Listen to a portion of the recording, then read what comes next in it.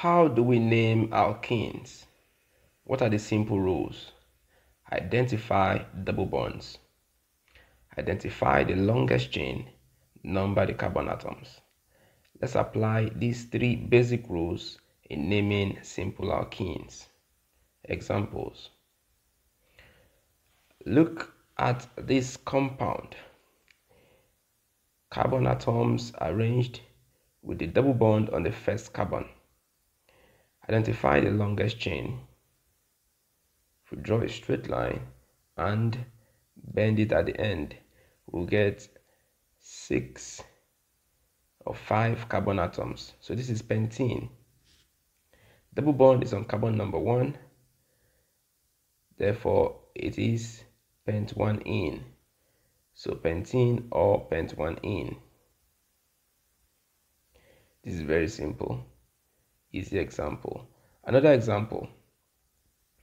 Identify the longest chain. Let's draw a straight line. Straight line will take 1, 2, 3, 4, 5 carbon atoms.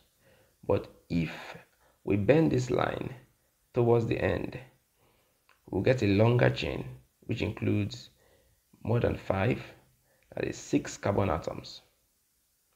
Alright, so that is hexene. Now look at the double bond. Double bond is placed on the second carbon. Therefore, this is not hexene, so it is X2-ene because the double bond is on carbon number 2. Alright, let's identify the functional groups. There's a methyl group on carbon number 3. Okay, so that's 3-methyl. Also, there's another methyl group on carbon number 4. So that's 4-methyl. If we combine all of this, to get the name for the compound to be 3,4-dimethyl hex2-ene. It's another simple example. Number 3. Identify the longest chain. Draw a straight line across. That includes the longest chain. And this is 6 carbon atoms. 6 carbon atoms. So that's hexene. Okay, if we number the carbon atoms from the left, that's carbon 2, 3, 4, 5, and 6. Double bond will be on carbon 3. If we number from the right, is also on carbon 3. But they are functional groups, methyl groups on carbon number 3. So it's better to number from the right. So that's 1, 2, 3, 4, 5, and 6. Therefore, there are methyl groups on carbon 2 and 3. So we have a 2-methyl and a 3-methyl. But also, this is not hexene, it's X3-ene because double bond is on carbon number 3. Now, the first functional group, carbon 2 and carbon 3.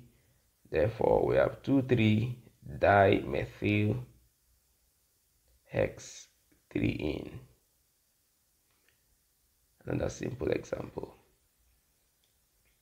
Now let's take our last example. Number 4.